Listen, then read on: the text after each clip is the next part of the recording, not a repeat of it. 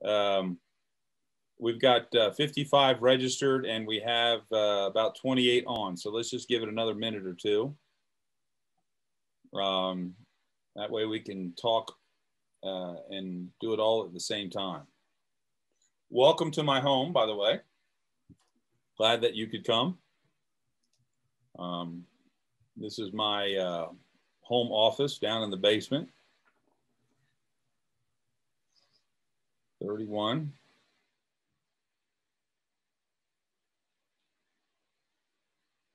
This about it, maybe? I'll watch the waiting room and admit them as they come in. Okay. Well, I want to be sensitive of our time. So welcome, everyone. When Mona told me that this many people signed up for the history of the Nativity and art, I really wondered about your all social life. So what social life? I saw somebody mouth that. So, but this is the kind of stuff that I enjoy. So we'll do this. Couple of ground rules as we do this. I really don't know what I'm doing here with regard to Zoom, but Miss Mona is the expert and she's going to help me. We have everybody muted just because we have so many. We're planning on 55 people, which really pushes our ability to have you know, this kind of interaction. So what we'll do is if you want to chat with me, you can do the chat function down at the bottom and you can send me a question. I'm going to try to keep the chat up so that I can see your questions. I may not get to everybody and your comments and all that sort of thing.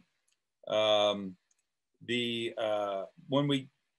have about 50 slides. We won't spend that long on each of them, but I'm hoping to get done in about 50 minutes. So that's giving about one minute per slide, but that's not true because some slides we'll only spend 20 or 30 seconds on.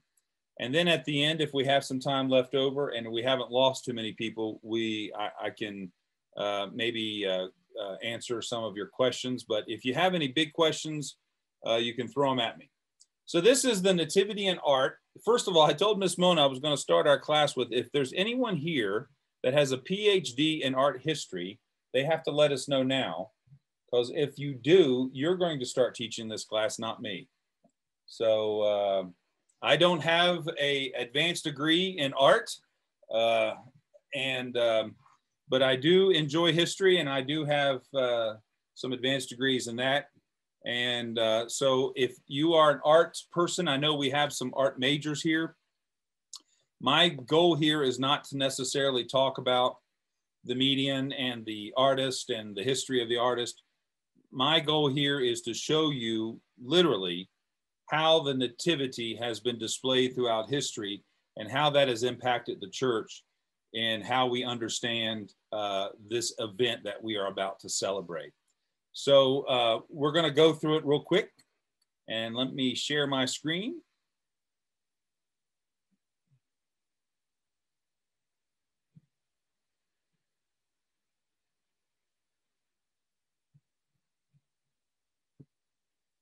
Let me put this over here so I can see it.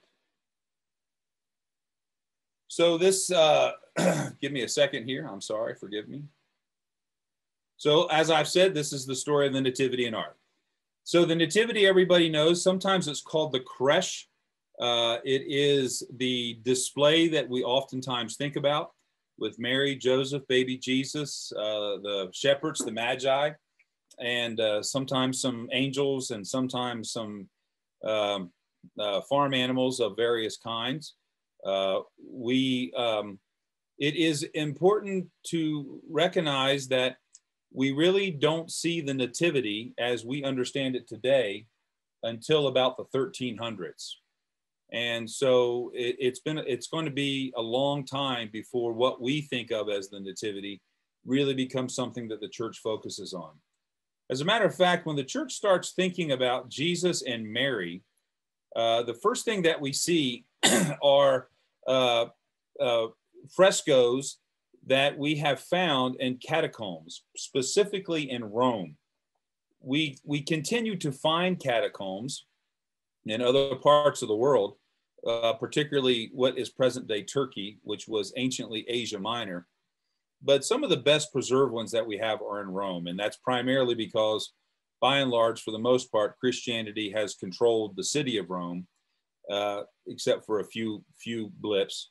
And so a lot of the Christian iconography or paintings, that's a real fancy way of saying the icons or the paintings of faith, have been preserved. They haven't been destroyed by invading armies. The earliest that we have is that we know of baby Jesus and Mary is this fresco that's entitled Madonna and Child. It's in the catacombs of St. Priscilla, which is in Rome. It is a tomb that belonged to the Glabrio family, which tradition says they were executed by Domitian. Now, Domitian reigned from the year 81 to the year 96 AD, and so we know that that's at least in the 1st century. But to be fair to historians and archaeologists, we generally date this particular fresco to the 2nd century. And it is greatly debated about what exactly this fresco is of. It's quite clear, and I don't know if you can see my mouse, it's quite clear that this is Mary and this is Jesus. The folks who study this think that Jesus is nursing here, although it looks to me like his face is turned towards the viewer, turned toward the viewer. But again, I'm not the expert. I'm just telling you what others say. The interesting thing is who this dude is right here. Historians greatly debate it. The irony, the interesting aspect of this is that no one has ever said that this is Joseph, which we're going to see as we go into this. Most people say this is either the prophet Isaiah, for which the book of Isaiah would have been very important in the 1st and 2nd and 3rd century of the church. It was called the Gospel of the Old Testament. Most preachers, when they preach sermons in the first couple of 100 years, by and large, used the book of Isaiah. And so Isaiah was greatly relied upon to prefigure Christ. And so some historians say that this is Isaiah. Others say that this is the Annunciation, the angel Gabriel. The only problem with that is that there's a baby in Mary's arms. So it's probably not the Annunciation. But it is the oldest depiction that we have. And it's often described by historians as a Marian depiction, M-A-R-I-A-N. That is a depiction of Mary. And so the oldest paintings or frescoes that we have of the Holy Family or parts of the Holy Family generally center around Mary and speak to the importance of Mary in the first couple of 100 years of the church. If you want to learn more about the development of Mary and how she did, we'll have to do that in a church history class. The second oldest that we have in Rome is in the same grouping of catacombs, but a different tomb. Catacombs are nothing more than tombs. They're all underground. You can go look at them if you go to Rome today. And this is in the catacombs of St. Calixtus, and it's the Visit of the Magi, and it's dated to 4th century. Now, I want you to look down here at this screen on the Magi. A couple of things that we see is that the Magi are dressed like Persians. So this leads into the idea that they wear Persian hats. These little hats that they have on are Persian. And by Persia, we're talking about modern day Iran. And they're wearing the clothing and the sandals that would have been common in Persia, which says that in 4th century, that the church was probably convinced that the Magi were from Persia or present-day Iran. Some historians debate this and argue this because they say that the Magi were Nabateans, and the kingdom of the Nabateans is just east of the area that the southern part of the Dead Sea, the ancient land of the Edomites and the Moabites. If you ever get to go to the Holy Land and go to Petra, that's the principal trading city of the Nabatean Empire. And so a lot of scholars will say, well, everybody thought that the wise men or the Magi were Nabateans. This is a pretty good proof that at least in the 4th century, the church didn't believe that.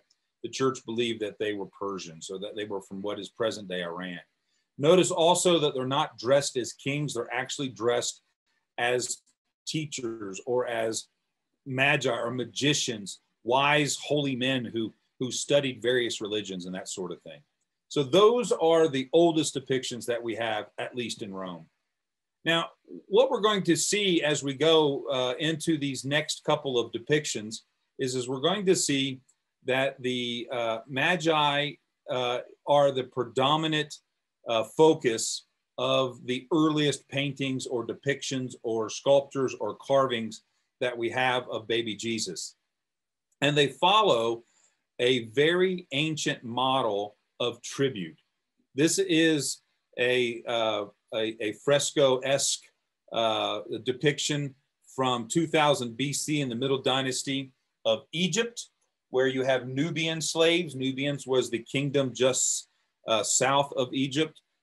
Many historians believe that the Nubian Empire was replaced by the Egyptian Empire.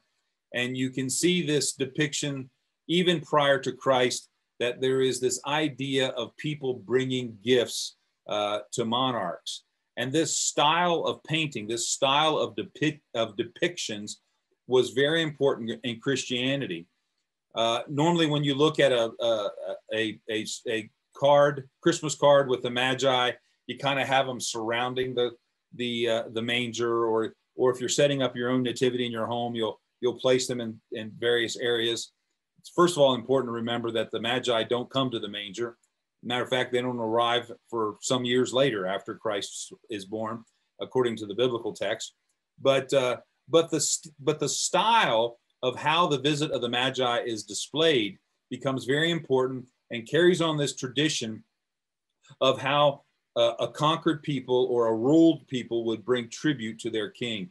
And that's really important in understanding how the early church perceived the birth of Jesus, that his kingliness, his kingship was important, and they carried that focus over when they sought to depict the Magi bringing gifts. And here is an example of that, a carving from a 4th century sarcophagus in Rome. That's a really nice way of saying a real fancy casket. You have the Magi, these people bringing tribute to the Christ child here. And notice that the Christ child is also a child. He's not an infant. He's not a baby, which conveys also that at least in the 4th century, the church did not view the visitation of the Magi as something that happened on Christmas or on the day of the nativity or the birth of Jesus Christ, but that it was an event that occurred sometime later. And as historians look at these depictions, which are by far the oldest depictions that we have around the events of what we consider to be the Christmas story, they are of the Magi visiting the child who's able to sit up and in many cases is able to receive gifts. This next one is another great example. This is actually a cast off a 3rd century sarcophagus. So it's actually older than the one that I previously showed you. It's a sarcophagus of a woman named Severa. We know that because her name is written on the lid. And the Latin there is Severa in Deo vivas, which means Severa, may you live in God. And so the phrase that's on this sarcophagus lid is actually a part of an ancient baptismal liturgy that was influenced by the book of Colossians, and the references are there if you want to go back and look at it, where the idea of who Jesus is now beginning to develop. The fact that the phrase says, Severa, may you live in God, which is written alongside of the Magi bringing the gifts to the Christ child, shows that in the 3rd century, the church had already, for the most part, begun to settle this idea that Jesus is God. Now, this isn't universal, and we'll talk about that a little bit later, but you're going to hear a lot of people on History Channel or the National Geographic Channel that will argue that this idea of Jesus being God didn't occur until after the church became the official religion of the Roman Empire in the 4th and 5th and 6th century. That's simply not true. And this is a perfect archaeological example of in the 3rd century, the church was fairly convinced and was consoled in the fact that Jesus was indeed God. But again, that same model of displaying the Magi that you find in the fresco of the Nubians bringing tributes to the king, that same style is seen here as well. This continues to grow, and we still are seeing, when we look at ancient pictures of the events around which we think of around Christmas, we still haven't seen your traditional nativity scene yet. This is a mosaic. A mosaic is little teeny stones of different colors that are arranged in such a way as to show a picture. They're wonderful because they stand the test of time, because they're made of stone. They typically are not damaged by sunlight, so they're able to exist for long periods of time. And notice here, this is the 6th century. The lower picture here shows you the context of this mosaic that's on the wall of St. Apollinary Church in Ravenna, Italy. And this bigger picture is a zoom in of this area right here, which is the 3 Magi that are bringing the gifts to the Christ child. In the bigger picture, it's not noticed, but if you look down here, you can see here's the Christ child. This is Mary and the Christ child. And we have angels on either side of Mary and the Christ child, but who do we not have? We don't have Joseph. Again, you have that same image of these Persians. They're wearing the hats that were common in Persia. They're dressed much like Persian magi or magicians or teachers would have been dressed.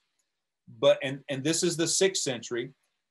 This church was built somewhere around the year of 500 AD as an Arian church. An Arian church, and I don't want to get too much into this, Arianism was ultimately declared a heresy, but it's still in the 4th century, but it still existed really well up into the 500s and the 600s. Arianism is the teachings of a man named Arius who lived from the year 256 to 336. He was a presbyter, an elder, a pastor, a priest in the church in North Africa, actually. And he began to teach that Jesus Christ is indeed the Son of God, but he's begotten by God the Father. He's not co-eternal with God. So he begins to say Jesus is not God, but he is divine, but he doesn't maintain the same authority as God the Father. And whether or not this mosaic was done at the time the church was built, or whether it was done after it was reconstituted under the Bishop of Rome in 560 AD, we're not sure. I would suggest that it probably is. By the way, the Bishop of Rome is the historical way of referencing the Pope, or what we would consider to be Orthodox or Catholic Christianity or Western Christianity, of which we as Protestants are the inheritors of. What's really interesting about this mosaic in the 6th century, it is the first time that we see 2 things. Number one, it is the first time that we see the Magi named: Balthazar, Melchior, and Gaspar. And there's a lot of differing ideas of who they represent. Anciently, it was thought that they represented the 3 primary races of humanity. In the ancient times, there were only 3 races. What we would view to be African, what we would view to be Asian or Eastern, and what we would view to be European. So black, white, and yellow, if you want to get a little bit more crass about it. The interesting thing here is that in this particular mosaic, the Magi are not displayed, not portrayed based on race, which was the predominant way the Magi had been portrayed. But here, they are portrayed in the seasons of a human being's life. So what you have is you have youth, you have adulthood, and you have old age. The clean-shaven boy, the man with the black beard, and then the man with the gray beard. And so this becomes, so now we're beginning to see the transition of the Magi being not a representation of the Gentile peoples or the three predominant races of the planet Earth, but we're seeing this as the phases in which we as human beings live. And so that this is the fullness of my life that is being presented to the Christ child as my sovereign and as my king. Up until this point, we have seen mainly the three magi. The reason that there's three magi is because there are three gifts: gold, frankincense, and myrrh. But nowhere in the scriptures does it say that there were three magi. It only says there were three gifts. And so we do see some correlations with the magi and the gifts. But here's an example from Cappadocia, which is Turkey, Central Asia Minor, East Central Asia Minor.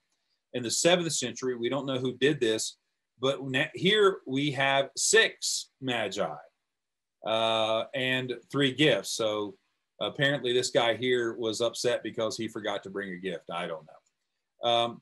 But another wonderful thing that we begin seeing here in the 7th century, we still have the Madonna or Mary. We still have the Christ child, not the infant. But lo and behold, look who has showed up. We now finally have Joseph on the scene. We continue to go and look at other this is also a mosaic in Rome, and this is actually a piece of a larger mosaic of the presentation of the gifts by the Magi.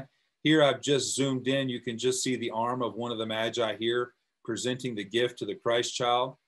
The interesting thing here, though, is that Joseph doesn't have a predominant place. He's back here in the back. He doesn't have a halo. And this guy right here is an angel. Now, the interesting thing about this is typically angels were displayed with mosaics of white or gold. This angel has a mosaic of blue.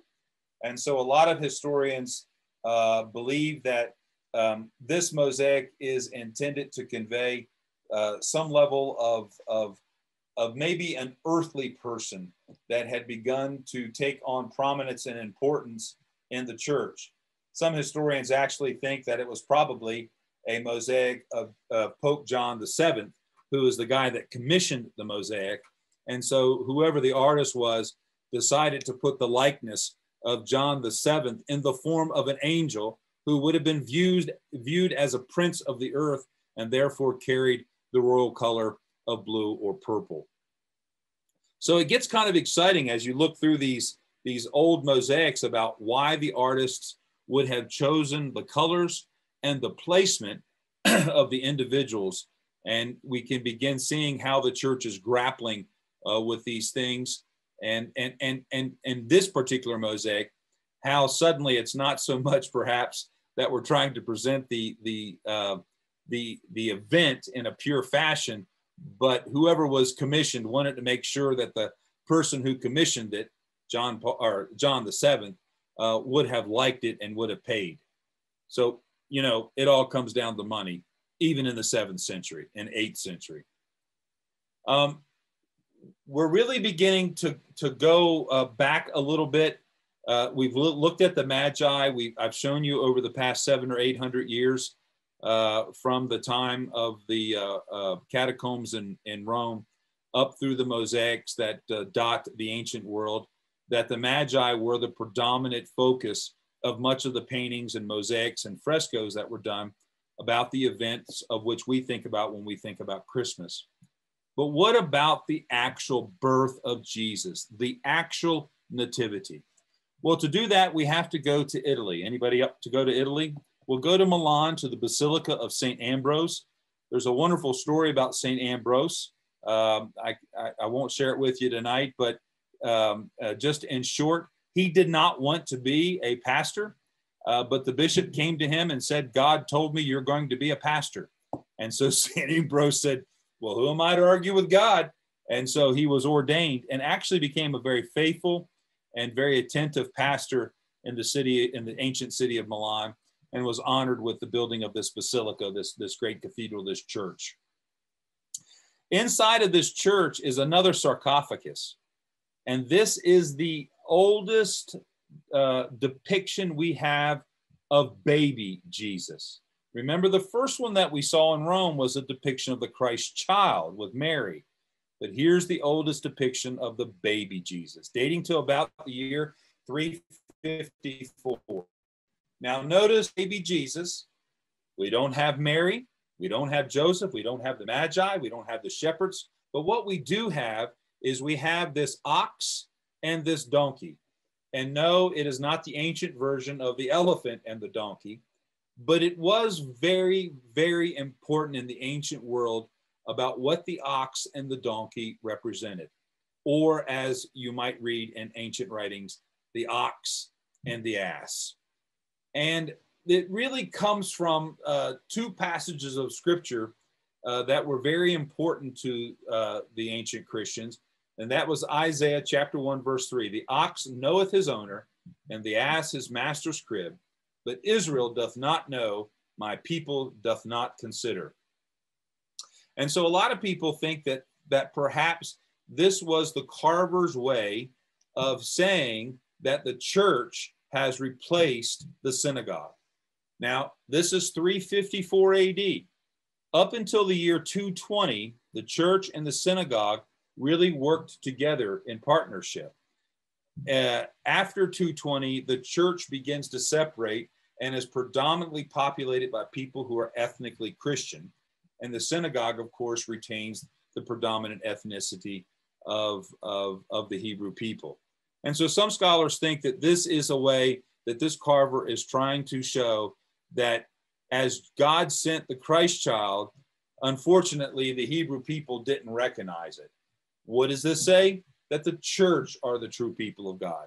So some scholars think that this carving could have been I hate to use these modern day terms, but could have been some sort of anti-Semitic statement about how the Jews were no longer God's beloved people, that the church had replaced the Jewish people. Another predominant and probably a more accurate perspective would have come from 1 Corinthians chapter 1, verse 22 through 25.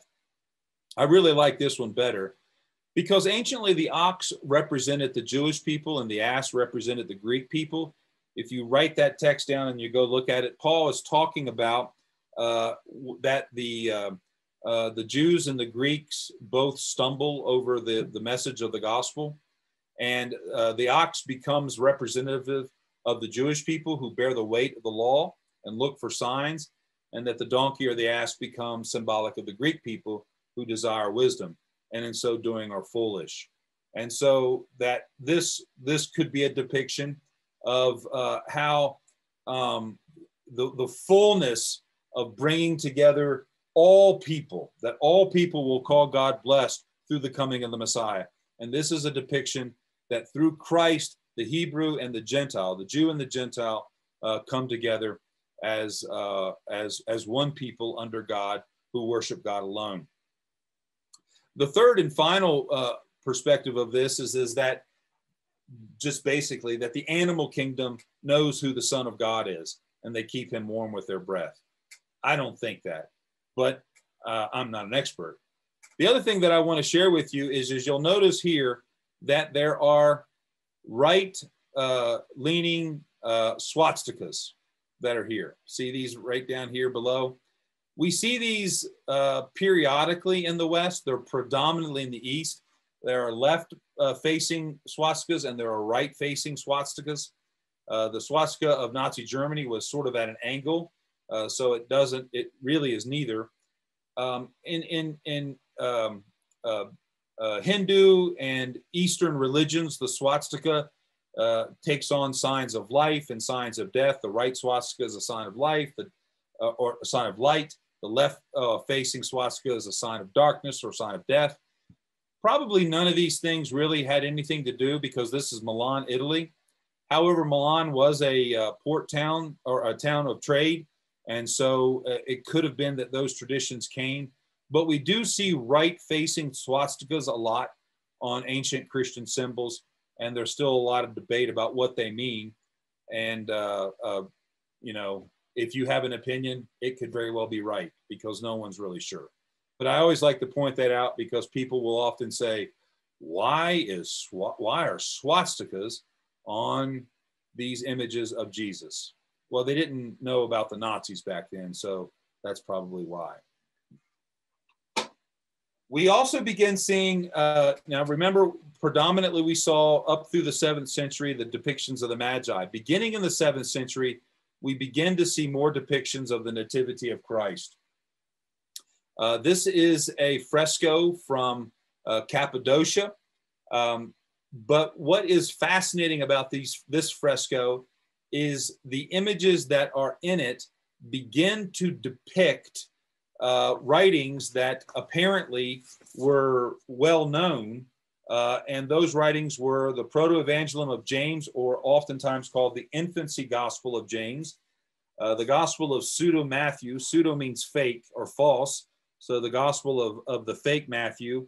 And there's also the Infancy Gospel, or the Proto-Evangelium of Thomas, or the Infancy Gospel of Thomas. Proto-Evangelium just means before the good news, or before Jesus began his ministry. And these writings were never considered valid. They weren't accepted as true canon. They were not viewed as scripture. I don't care what the guy on the History Channel says, he's wrong. But they were important. They were read. People knew about them.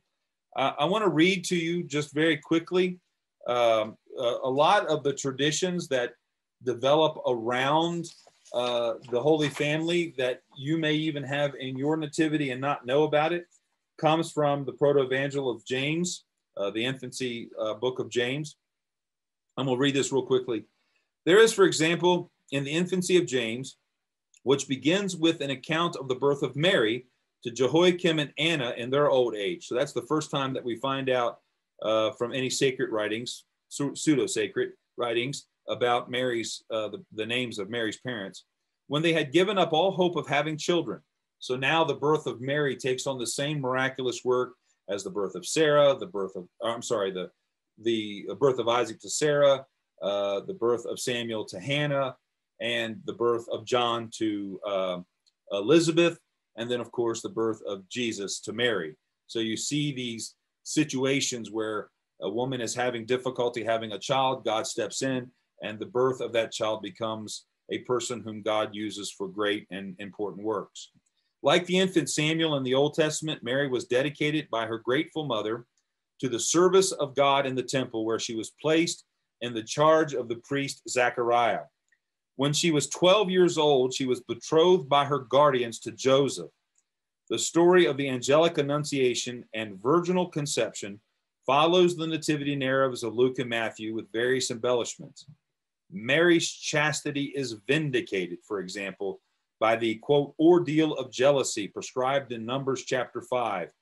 This is how you would decide if your wife had had an affair. There was a process that you might go through, and Mary was vindicated because she became pregnant. Joseph was worried that she had had an affair, and so this infancy of James goes through that process from Numbers 5 to show that Mary indeed did not have an affair, which speaks to the fact that, according to the infancy book of James, that Joseph didn't believe the angel who had come to him. In a cave near Bethlehem, Mary gives birth to Jesus. A woman named Salome acts as the midwife. When Herod fails to find the infant after the visit of the wise men from the east, he tries to lay hands on the child John, later the Baptist. But when he too is not to be found, having been hidden with his mother Elizabeth in a mountain, Herod has his father Zechariah put to death in the temple court.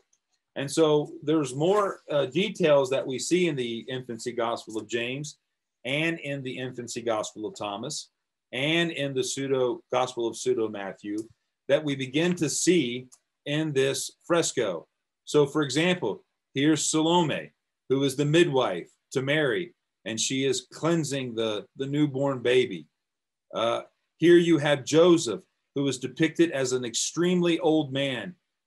If you read the infancy of James, you'll read where Joseph was so old, he could not do the work that a husband was expected to do. Y'all know what I'm talking about, right? And so this is one of the ways that the church in the 7th century argued that Mary's virginity was preserved, because Joseph wasn't able to act like a husband to Mary to begin with, because of his extreme age. and Mary is and so we begin to see the the teachings of the perpetual virginity of Mary begin to emerge in the church from these nativity scenes. The same thing occurs here. We see a lot of those same things, but we begin to meld together. Here you've got Joseph over here looking pretty sad and upset. This is a picture of David playing and the Jesse tree right here, what we think of as the Jesse tree. And I'm not really sure if this is supposed to be a donkey and an ox. It's not a very good one, but I think that's what it's supposed to be. The visitation of the Magi. And so we begin to see these images creeping in into these nativities and becoming a regular part of what we might think of to be the Christmas story. Although in the 7th century, it wasn't called Christmas, it was called Epiphany. It wasn't celebrated in December, it was celebrated in January. Here's it's not very good because I don't have a really high resolution photograph, but you can see David playing as he sits on the mountains watching his sheep and his goats, a symbol that Jesus is a descendant of David. And so this reinforces the Davidic kingship of Jesus, the Davidic lineage of Jesus. And then the Jesse tree to the left from Isaiah chapter 11, verses 1 through 2. See sort of the same things, except now we're in Sudan. So we begin to see the same kinds of mosaics, the same kinds of frescoes, all of a sudden exploding throughout the ancient land of Palestine, Greece, Asia Minor, North Africa, and into Africa itself. This from a 10th century fresco, that this becomes the predominant story that people think of when they think of the birth of Jesus. From these pseudo gospels, these writings which are not considered authentic, but really influence the ancient people. In this particular one from the 10th century, you have Mary, who seems she's displayed as a queen, but she seems to be uninterested in Jesus. But you have the ox and the donkey over here. So these themes begin popping up for hundreds of years, over and over and over throughout the ancient world. Again, another mosaic, now in 1150 in Palermo. The style, I won't go into this because we're not really talking about style, but the style begins to change from an iconographic style to a Greco-Byzantine style. That is that there's more realism. There's still some exaggeration of the eyes, the face, the nose, but not as much. The same themes, though. The Salome down here, bathing Jesus, all looks like he's already starting to get male pattern baldness, even at an early age. Joseph, who's all over off to the side, significantly older than his wife. The three magi, their headpieces have been replaced. No longer are they wearing the headwear of the Persians, but now they're wearing pillboxes for some reason. And scholars really struggle with this. They don't know why that changed. And then it's still, you still have the ox and the donkey.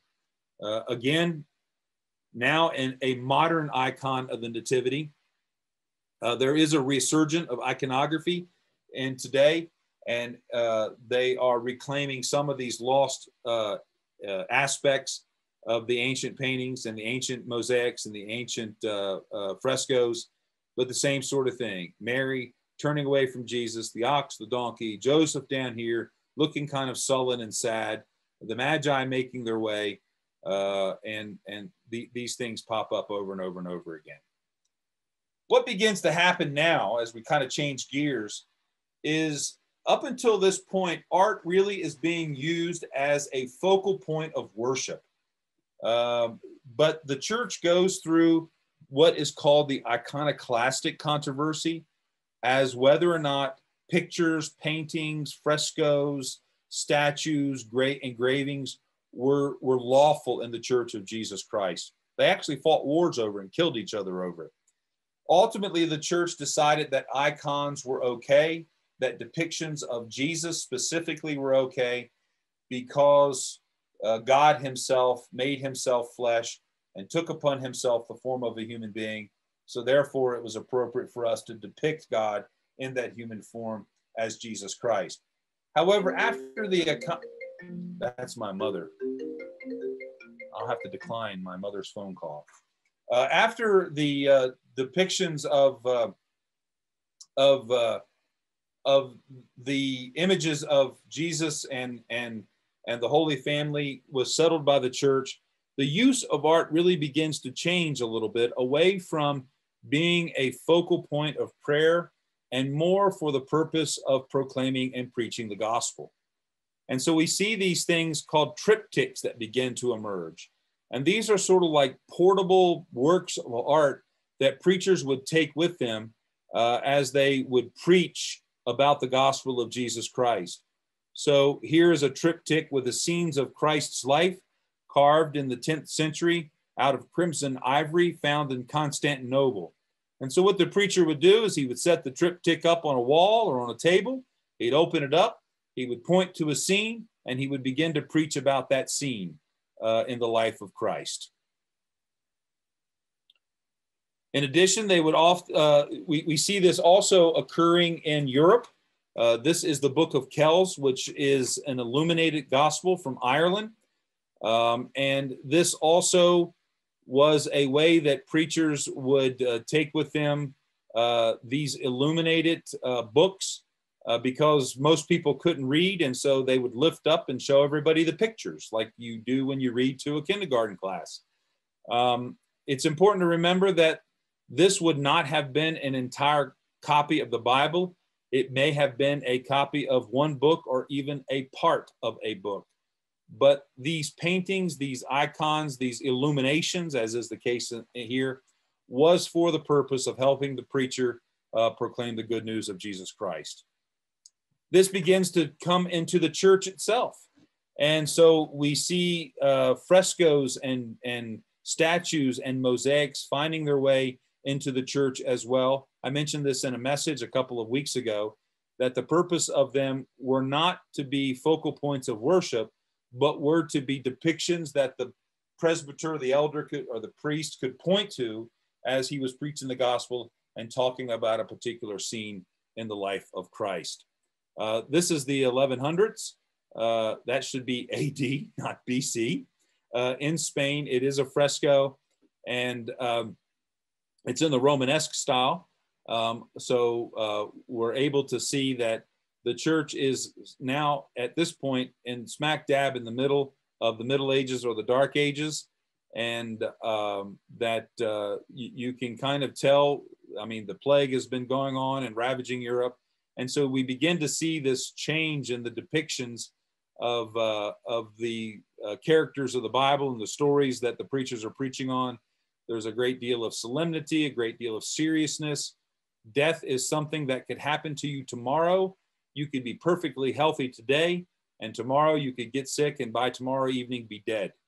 And so the imminency of death and the frequency of death really makes the gospel a very serious thing. Preachers are not known for their wonderful stories. They're not known for their jokes. They're not known for their kindness, their frivolity, or their ability to get along with people. They are trying to get the gospel to you as quick as possible because tomorrow you might be dead. And so we begin to see this this solemnity, this seriousness being displayed in some of the styles of the cathedrals that are being built in the time of the High Middle Ages. But the modern nativity, isn't that why we came tonight? We want to know about the modern nativity. Well, the modern nativity was developed by a guy named St. Francis. Everybody knows St. Francis. St. Francis had the idea of creating a living recreation of the birth of Jesus as a way to help his village really kind of get into the Christmas spirit. Grecio was the town, small Italian town, and he initially called together citizens of the town to act out the story of the nativity so that the people would understand what was going on. So as they came, as they got to know the characters they were playing, whether it was Mary or Joseph or the shepherds or the wise men. I remember going through that when I was a kid. You know, if you were in second grade, you were a sheep. If third grade, you got to be a shepherd. Fourth grade, a wise man. and the fifth graders always got to be Mary and Joseph.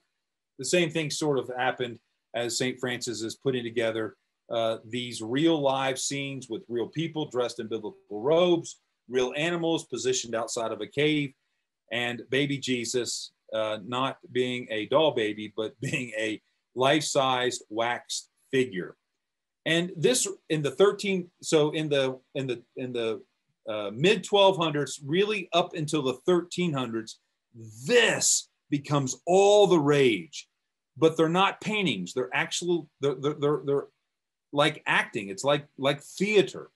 And but as the church goes into the late 1200s, we begin to see depictions of the Nativity in the church itself, but predominantly only in Italy. And here's an example of what that might have looked like. Some insight into the style of worship of 13th century Christianity or the 1200s.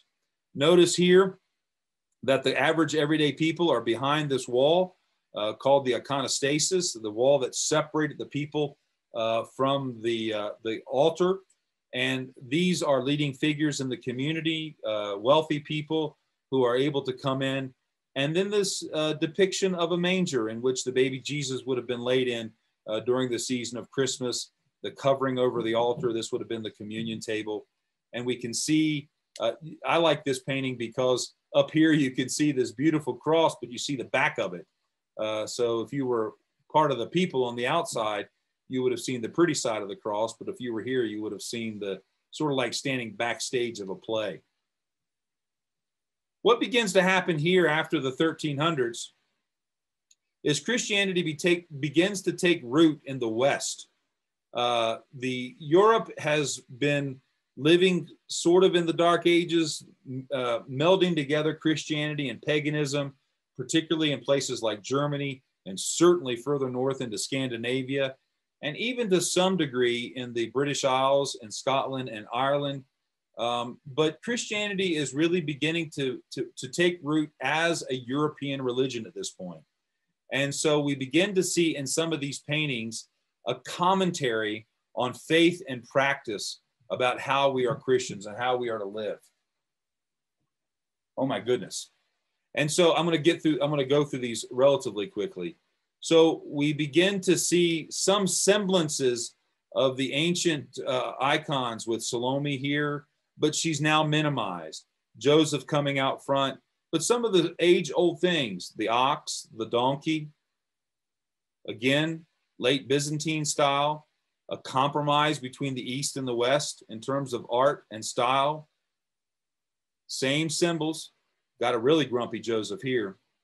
Salome, the ox, the donkey, baby Jesus, Mary turned away.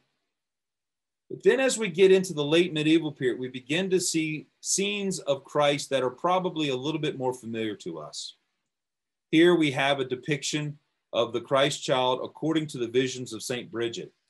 St. Bridget was a nun who lived between the year 1303 to 1373. She said that God revealed to her exactly how Christ was born. I won't go into a lot of detail, but for example, Mary never had any contractions. There was no pain. There was no blood. These are the things that St. Bridget said. I'm highly skeptical, frankly, but nevertheless, that this kind of serene, quiet, peaceful vision that St. Bridget had about the birth of the Christ child begins to take over in art.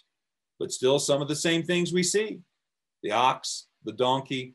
But here we also begin to see this overwhelming sense of darkness of the world and light coming from the Christ child. So Christ becomes the source of light. As we head into the Renaissance, we begin to see artists like Sandro Botticelli, who was under the patronage of the Medici family. And now we really begin to see things that just smack of pure consumerism and wealth. Because as these famous artists in the 15th century start painting these depictions of the Holy Family, they start adding, excuse me, paintings of their patrons. So this is the patriarch of the Medici family, who was the first who was honoring the Christ child. And all of these folks here are members of the Medici family. And so you really have this taking of great liberty as to who is at with Jesus. It's not the shepherds, it's not the magi, it's not even the angels, it's whoever paid for the painting. And so we begin to really see this coming up more and more and more. Here's a larger picture of it. Sometimes I will take people through the designations of each of these individuals. I don't know if that's necessarily helpful today. Just know that these are all members of the Medici family. The ruins that are behind here that are in this painting are actually the ruins of an ancient Roman building called the Basilica, though it wasn't considered a place of worship, but there was a statue of Romulus, one of the founders of Rome. The tradition or the myth was that on the night Christ was born, the building that contained the basilica, the building that contained the statue of Romulus collapsed, and this became a very significant story in the Middle Ages and into the Renaissance as a way of showing the superiority of Christianity over paganism. These are examples of how great liberty is being taken with the birth of the Christ child.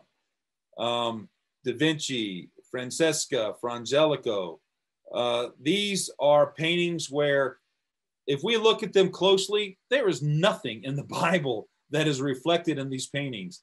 But these paintings begin to take on other great meanings, whether it be the ruins that are behind, the preeminence of Christianity over pagan religions, the status and wealth of the patrons who paid for the paintings, a army returning in victory, all of these things. It's sort of just it's consumerism at its worst in the age of the Renaissance. But yet in the midst of all of it, the artists still tried to convey the identity of Jesus, that Jesus is God incarnate, that he is Emmanuel.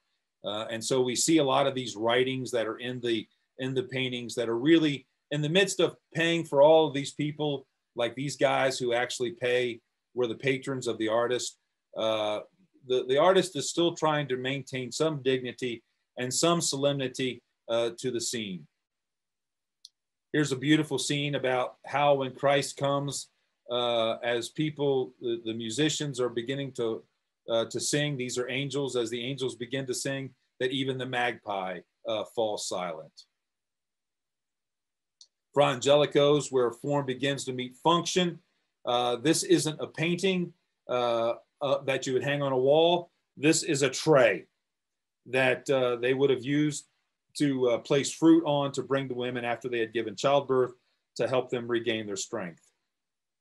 And so, you'd have a bunch of grapes and apples and pomegranates on this tray. And as you ate the fruit, the scene would be revealed by the great artist Fra Angelico.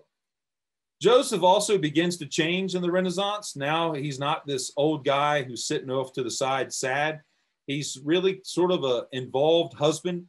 And this also comes from the visions of St. Bridget, where he's trying to build a fire and prepare a meal for his wife.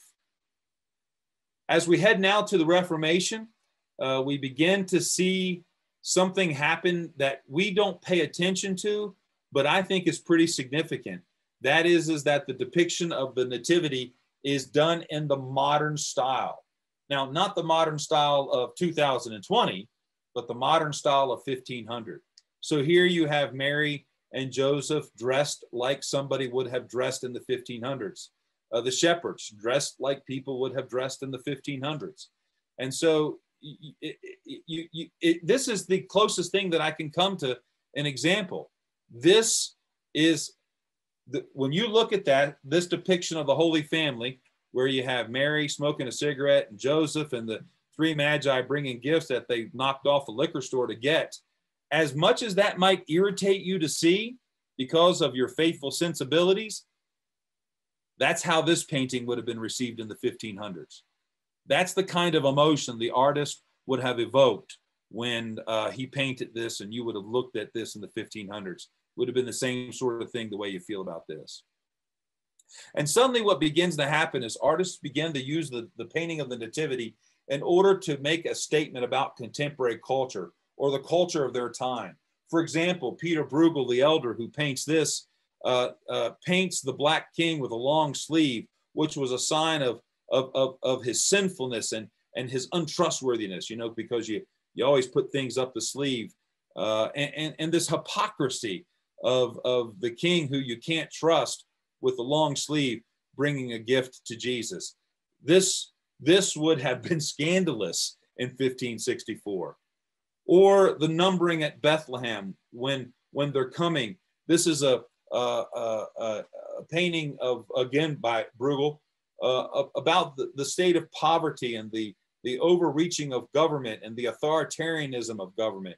And so what Bruegel's doing here is he's comparing the government of his day to the Romans. Or here, another Bruegel, the procession of the cross. You can't really see it. Now, Bruegel was a Protestant, but you can't really see it. Here in the distance, right where my pointer is where Jesus is carrying the cross. You have Mary over here weeping about her son who's about to be crucified. And right here, you have some disciples of Jesus who are being held back by the crowd. Now, you can't really see it very well, and I can't make it get bigger. Whoops. Let me go back. Sorry. But you see, if you see this little thing hanging on this woman's apron right there? Well, that is a rosary.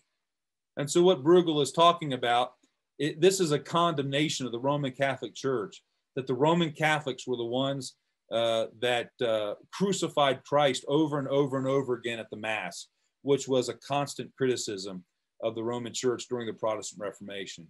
And again, the blind leading the blind, a symbolism of how the Roman Church, itself blind, is leading those who refuse to abandon the papacy and cling only unto the reformers and scripture alone. And then Rembrandt makes his debut, he's known as the great Protestant artist.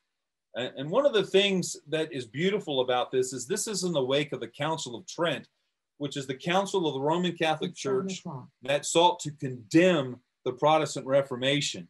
And what's beautiful about this is although he uses these people who are the dress of the common everyday people, he also borrows the light that we see back during St. Bridget's first revelations. So there's really a blending of style here, a way that Rembrandt says, yes, Jesus is the light of the world.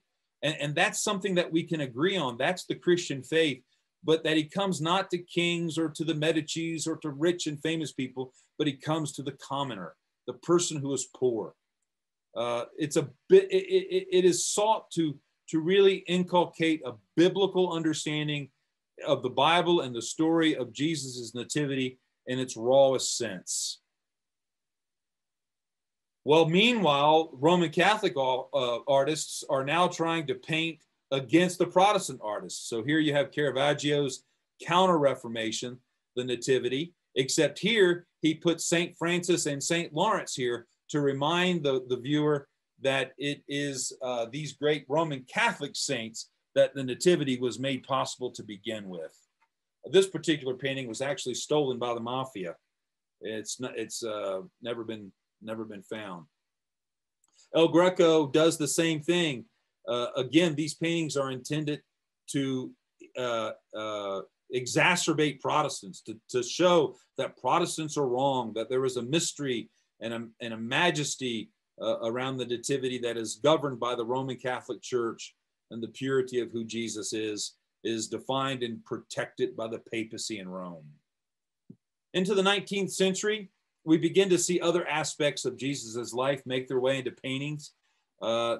This is called Orientalism, the style. However, it's predominantly used in England, ironically enough. But we see Edwin Long, who's very famous with this. He's one of my favorite painters of the 19th century. This is Jesus and Mary and Joseph coming into Egypt as they're fleeing the persecution of Herod and the ultimate massacre of the innocents. Probably he's best known, Orientalism's best artist is James Tissot's 1894 painting of the Three Magi, another one of my favorites. I actually have a small print of this. I've never framed it, but this is one of my favorite. But it's more of a realistic style in terms of they're not kings. There's no effort to discuss their age or from what country they come. They're just three wealthy magi who are coming to proclaim their love and commitment to the king. Into the late 19th century, there becomes an interest in the church of ethnicity and urban poverty. So we begin to see nativities that are developed in the style and in the ethnicity of those to whom they are trying to evangelize.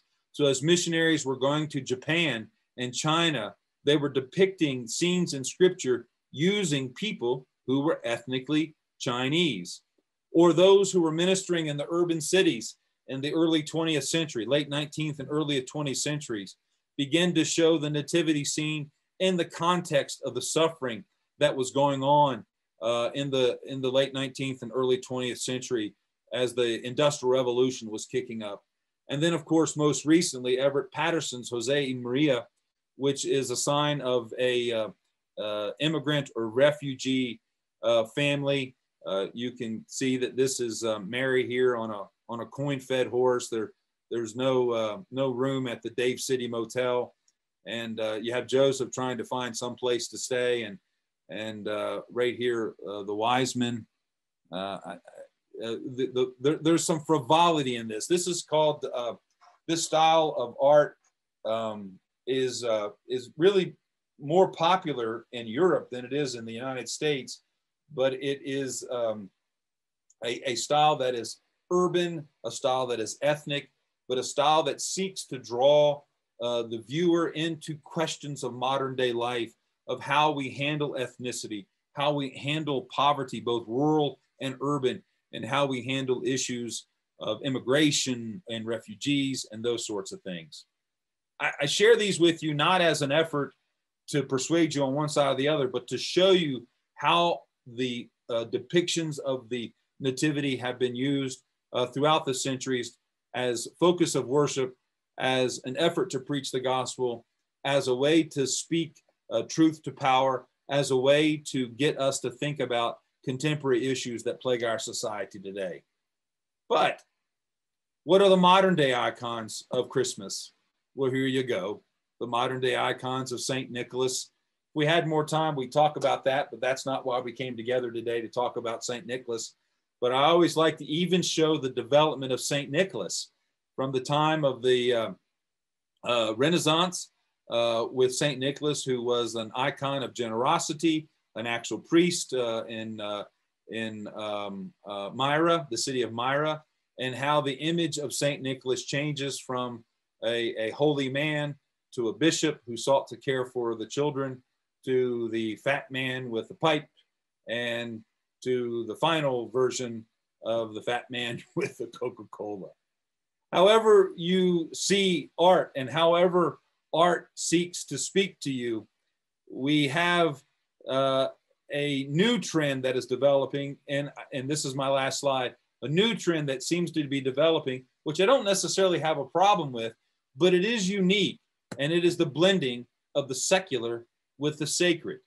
We have Santa Claus bowing to pray at the manger where Jesus is. Now, whether this is beautiful, whether this helps you love the holidays or not, in 100 years from now, a pastor is going to have a night presentation of the history of art and the nativity, and he's going to talk about how the sacred and the secular came together way back in 2020 and what effect that had on the church as a whole. That's the conclusion of our presentation. Don't forget that we have our Christmas Eve service in person in the parking lot at 4 o'clock and at 6 o'clock online. I'm looking at the chat box. Is there anybody that has any questions, Miss Mona, Miss Mona's looking like, holy mackerel, you got to all that in 1 hour? You know me, church, I could speak 3 hours about this stuff, but I want to be sensitive to your time.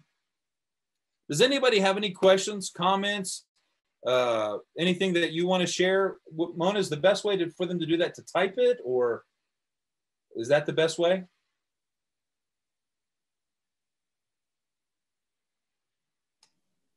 Sorry about that. Yes, they're chatting with you. And I don't see anything coming up. Don't you? I don't. Are they chatting? Yeah. Could you stop your sharing your screen? Oh. Thank you. Sorry. No problem. No, I have no chatting coming up. Okay.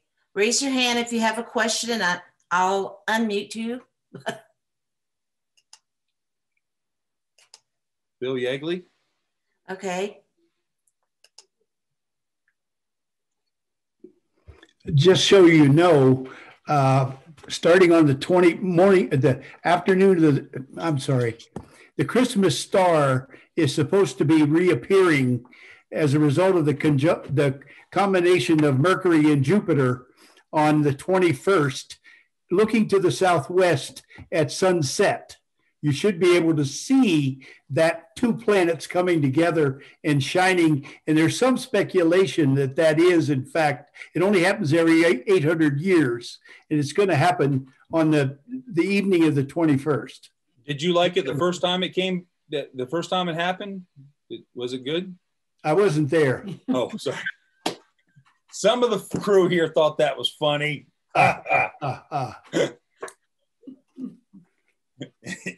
Any other questions? You got to go. I'm late for my class. Yes. Is it Brad Kershaw? But that's not Brad. Brad's sitting next to me. He's over there. Hi, Brad.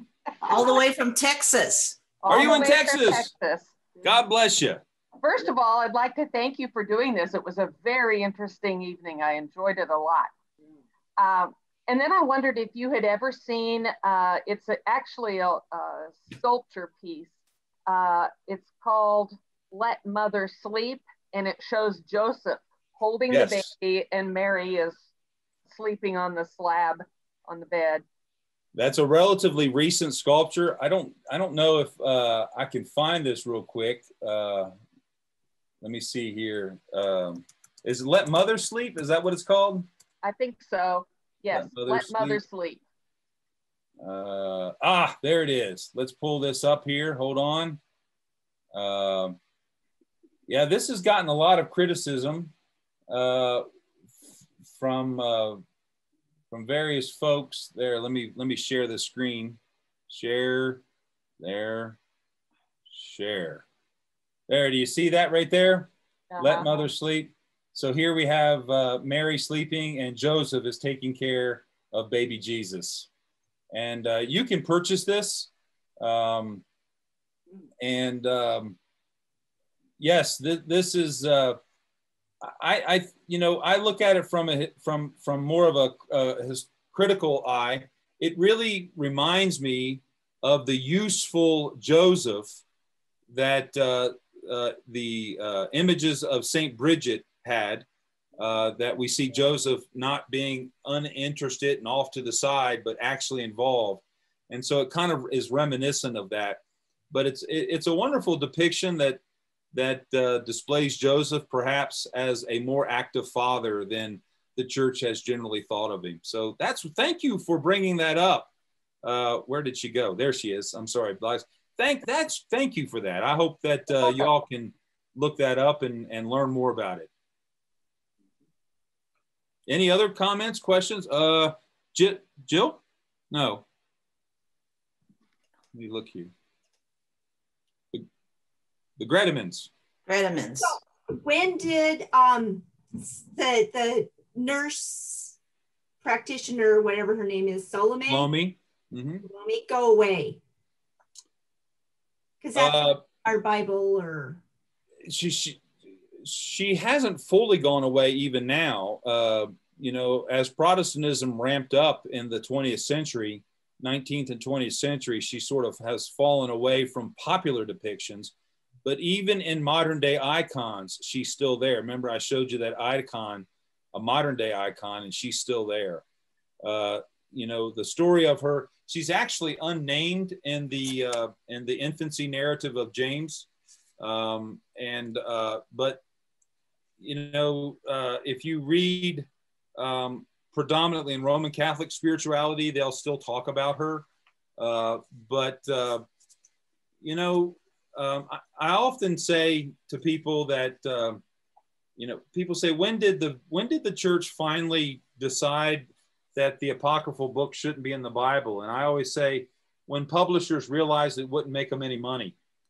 And I think the same thing happens with Salome, as artists and publishers and people who try to make money on this stuff realize that not very many people knew who Salome was, or even had this concept of the midwife, which would have been common. There's a whole history behind that. We could have spent some time talking about that. That would have been a very common Jewish practice, even going back into Egypt. Midwives are very important in the Bible. And so it's not unusual that Salome or a midwife comes into the Bible. But just because of biblical awareness, it became confusing. And so people who sell paintings and sell Christmas cards and all that stuff said it's just more trouble than it's worth. And so she dropped away because she didn't help anybody make any money. That's a little jaded, maybe, but I think that it's probably pretty accurate. But that's a good question. Any other questions? Nope. And we're dropping off. Oh, Glory, go ahead. So why do they start showing Mary turning her back on Jesus? That's a great question. Any other questions? So, you know, I don't think we really know why. Some historians think it's a matter of style, in that the painting should be, you know, facing the viewer, and so Mary being turned away from Jesus, she's simply facing the viewer. The other question that I think is probably also helpful to think about is why is Jesus in the back?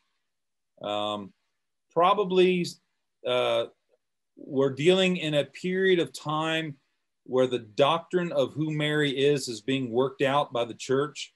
The church argues about Mary starting about the 1400s and goes all the way up until 1848, I think, when Mary is declared immaculately conceived, the Immaculate Conception, the perpetual virginity, the sinlessness of Mary.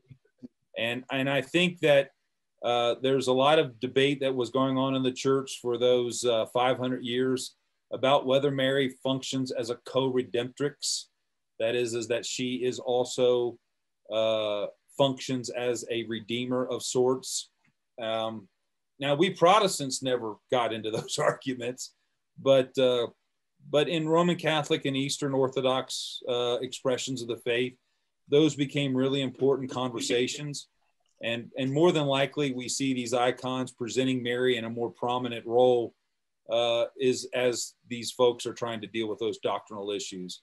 But I'm not sure anybody really knows. And if an art historian says that he or she does know, they're probably just being cocky. Thank you. Excellent question, though. Any others? Well, next year, maybe we'll do, Cheryl Sartain. Now, Cheryl is an art major, so I'm not sure I want her to speak, Mona. Can we just mute her? The last thing I want is an art major. That was 45 years ago. Too late. I'm curious to know how the Muslim faith has portrayed Jesus. So the Muslim faith would not portray Jesus in art, number one.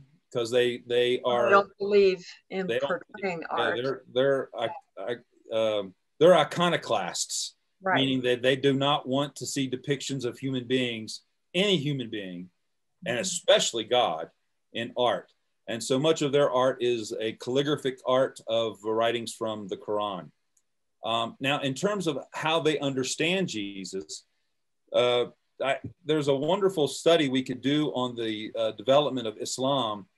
Muhammad was raised by his uncle, who was a Nestorian monk. Nestorianism was a kind of Christianity that was ultimately declared a heresy. And it was a Christianity that said that Jesus was human, not divine. And so it makes sense that Islam and Muhammad's view of Jesus was greatly influenced by Nestorianism. However, the Muslims do believe in the virgin birth. They believe that Jesus was born of a virgin. They believe that he was a prophet. They believe that he was righteous.